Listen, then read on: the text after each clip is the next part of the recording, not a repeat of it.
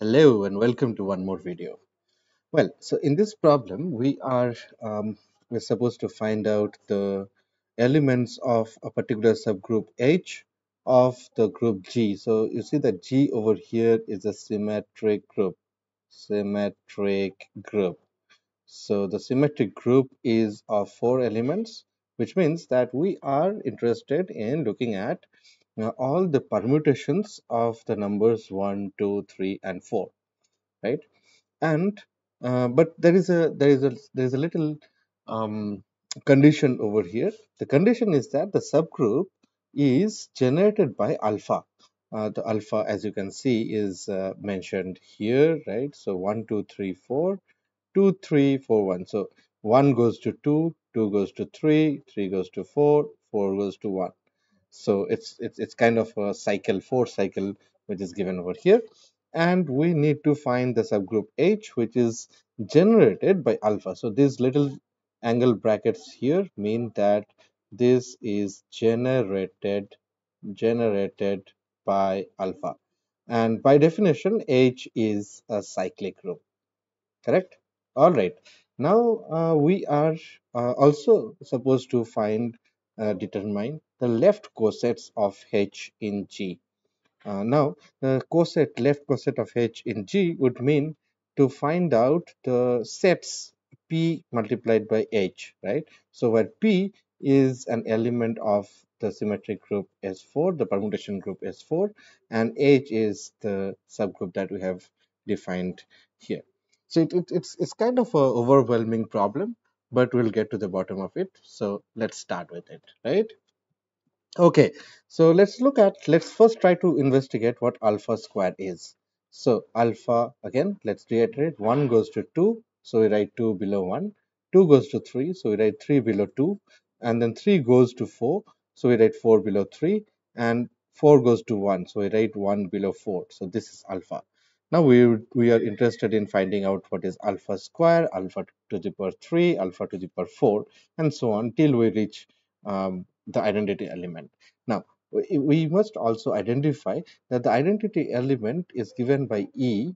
1 goes to 1, 2 goes to 2, 3 goes to 3, and 4 goes to 4. So it would somewhat look like a row um, kind of a matrix with four columns, such that each row has got exactly the same elements, right? So it's not a row and column matrix kind of a structure, but just for the sake of your understanding, we can look at it in that way.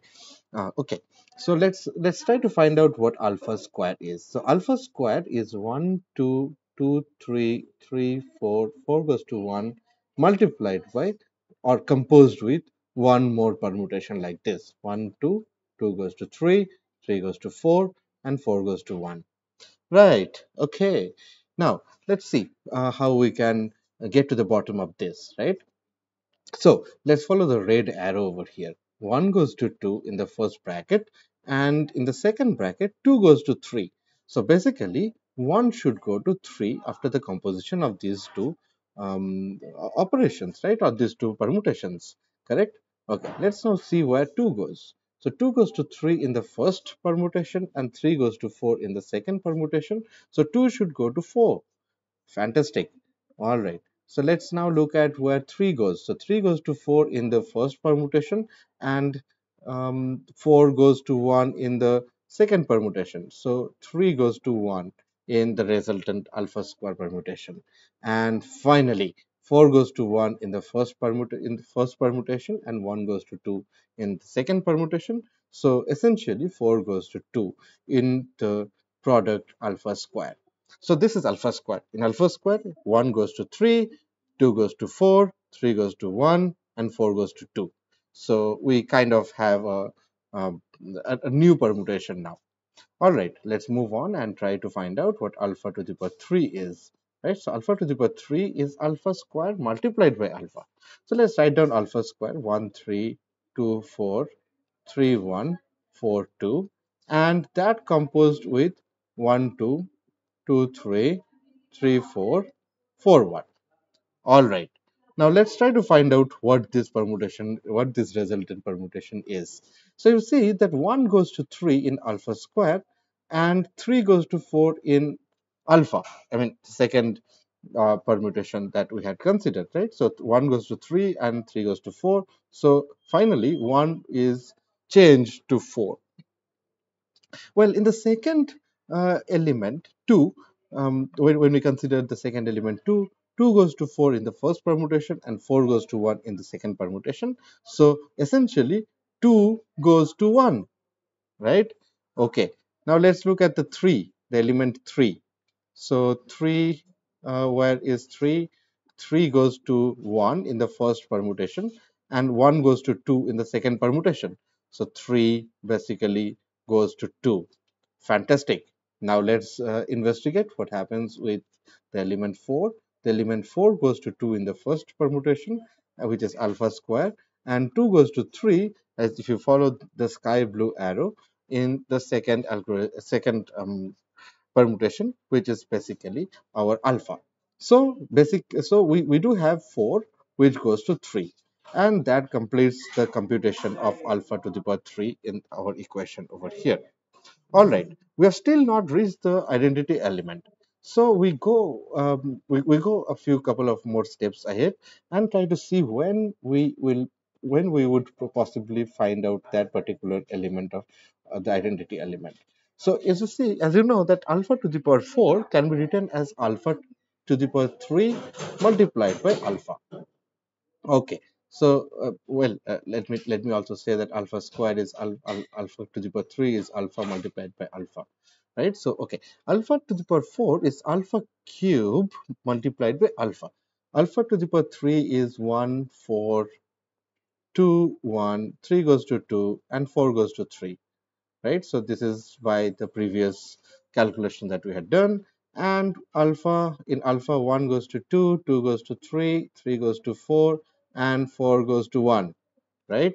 All right. So let's try to identify what our resultant permutation will be when we multiply or compose these two permutations. So let's look at where 1 goes according to alpha to the power 3. According to alpha to the power 3, 1 goes to 4.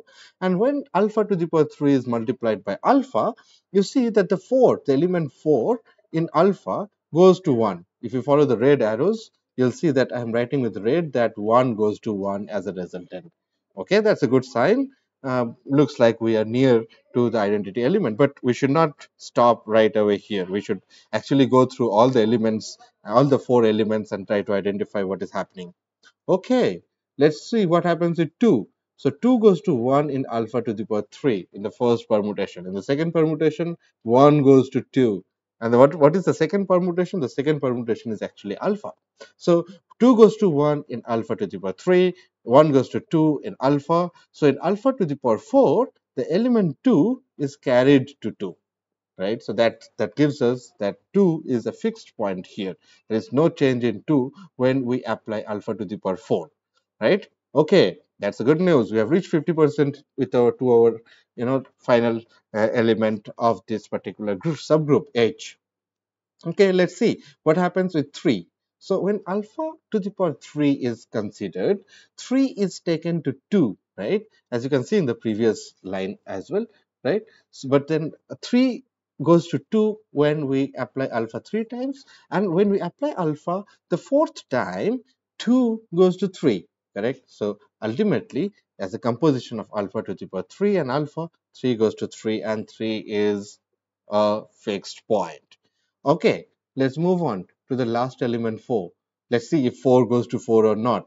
I mean, I can really see it, but let's explicitly show it on the screen, right? So 4 goes to 3 in alpha to the power 3, and 3 goes to 4 on alpha. So yeah, yippee, 4 goes to 4, correct. Amazing. So that is our identity element.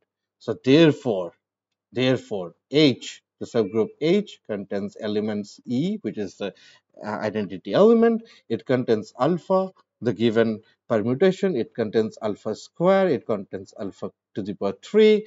But alpha to the power 4 is equal to the identity element. So we do not need to really write it again explicitly, right? But if we are interested in writing down the permutations, we may as well go ahead. So E is 1 1 2 2 3 3 4 4, right?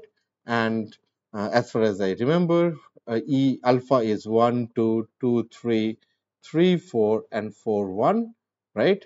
And alpha squared, alpha squared. Let's scroll up a little bit and let's find out what is alpha squared. Alpha squared is 1, 3, 2, 4, 3, 1, 4, 2, right? So it is 1, 3, 2, 4, 3, 1, 4, 2, correct? And finally, alpha to the power 3 is 1, 4, 2, 1, 3, 2, 4, 3.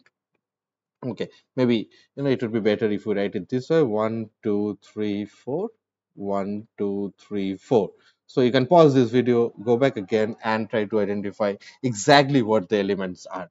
So this, therefore, H is equal to this required is the required subgroup subgroup of G is equal to symmetric group of order on four elements. Symmetric group of symmetric group on four elements. Remember, just for your kind information, that S4 contains how many elements? S4 contains 4 factorial elements in total, right? So because S4 is the group containing all the possible uh, permutations of 4 elements, right? So this should contain 4p0 number of elements, which is equal to 4 factorial number of elements. All right. So not 4p0, pardon me, it is 4p4, right? 4p4 out of 4 elements, arrange 4 elements out of 4 elements. That is 4 factorial. So this G, this H, as we have defined, is the required subgroup of G, which is that is generated by generated by alpha that is given. Okay, now we are done with the first part of the problem, and it's time that we move our focus to understand the second part of the problem, which is determining the left cosets of H in G. Okay, so let's now move on and try to find out what are the left cosets of H. So before doing that, let's write down our H once more time. So H is 1, 2, 3, 4 in the first column, first row, right? And 2, 3, 4, 1 in the second row. And then 1, 2, 3, 4 in the first row. You will need to scroll it a little bit to find out what the second row was. Yes, the second row was, oops, the second row was 3, 4, 1, 2. Correct. So 3, 4, 1, 2. 3, 4, 1, 2. And the third element, 1, 2, 3, 4. That should be 4, 1, 2, 3. Let's scroll it up and confirm it. Yes, no, no, no, no, no, no. That's not how it looks like. Okay. 4, 1, 2, 3. Yes, yes, yes, that's right. And 1, 2, 3, 4. 1, 2, 3, 4. That is the identity element which is present in any subgroup. Correct? Now, we want to find out the cosets, the left cosets of H. First of all, let's consider P to be an element. Okay, so before before finding out what are the cosets, maybe we can find out how many cosets are there, right? So the number of cosets by can be found out by using the Lagrange's theorem, right? So the number of cosets is going to be equal to the order of the group J divided by the order of subgroup subgroup H, right? Okay, this is by let me just bubble it up here, that this is following from the Lagrange's theorem.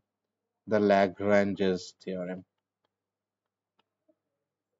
Okay, now the order of the group G is 4 factorial, as we had mentioned a little while back, right? It's 4 factorial, and the order of the subgroup H is 4. That's the number of elements that we have seen a little while back. So 4 factorial is 24 divided by 4. That will give us 6. So therefore, the number of left cosets, therefore, number of left cosets is equal to 6. Now, this, my friends, is some part of the answer. The question actually had demanded to find out the determine all the left cosets of H in G, right? So we are not very sure whether it is asking for exact left cosets or not. But if it is asking to find out the exact left cosets of H in G, it's going to be a pretty lengthy solution. So we'll maybe create a different video for that. But as of now, in this video, we have learned what how to find the subgroup generated by a particular permutation and how to find out the number of left cosets of that particular subgroup in the complete group G. Okay, thanks for watching.